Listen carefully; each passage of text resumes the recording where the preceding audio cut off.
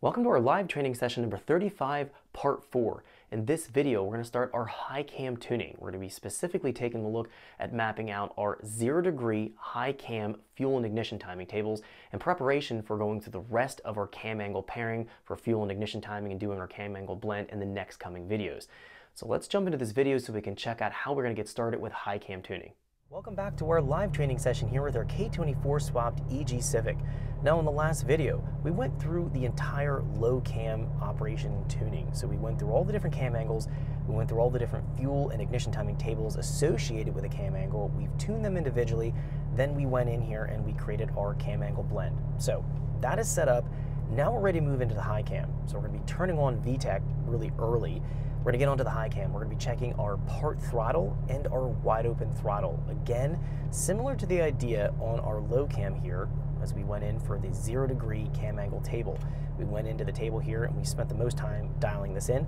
We're going to do the same thing now for full throttle. So this is going to carry us through the rest of our full throttle tables. Now, I'm not going to be mapping this much higher than maybe 30 to 35 degrees in variable cam, because again, I don't know what the mechanical piston to valve contact or valve to valve contact is going to be on the motor. It hasn't been clayed.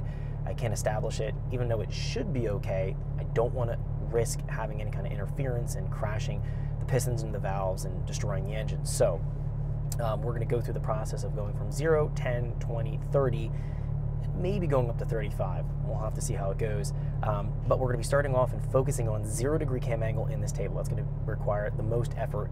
And again, we're going to use that copy and paste it going from 0 to 10, 10 to 20, 20 to 30, and so on. And we'll speed up our tuning process. We're going to be essentially creating two different videos here, one for 0-degree and then the rest for doing the rest of the cam angle blends and then the VTEC engagement. There's going to be some things we need to pay attention to with that. So let's take a look now at our high cam. So I have to be off of my lightning bolt here. We don't want to be live with the ECU. We're going to toggle onto the high cam. We haven't done anything with this yet. We haven't went in and linearized the table here. We need to reset these breakpoints. The RPM breakpoints are a definite problem. We're not revving to 11,000 RPM. In fact, we probably won't rev this much higher than 9,000. So I'm going to be probably keeping my peak breakpoint here about 9,200 and then going downwards and having a reasonable amount of breakpoints associated with this mapping for the engine. So what I am going to do here, kind of taking a look at this and judging by these cams, these are Drag Cartel 3.2 cams.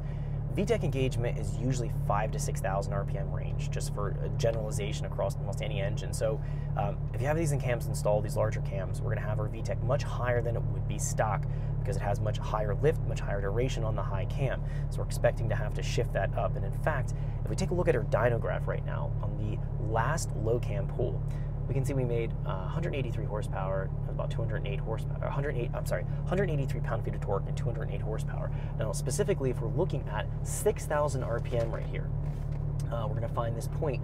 It's about where our peak torque starts to occur at. That's probably going to be right around our VTEC engagement. So I'm guessing, based on what we see there, it's going to probably be between 54 to 5,800. So we're not going to gauge it yet. We're actually going to be turning it low so we can sweep through this table here. We want to focus on the part throttle. So if we transition over into VTEC, but we're not wide open throttle, we need to characterize essentially our columns 1 through 6, 1 through 7 here.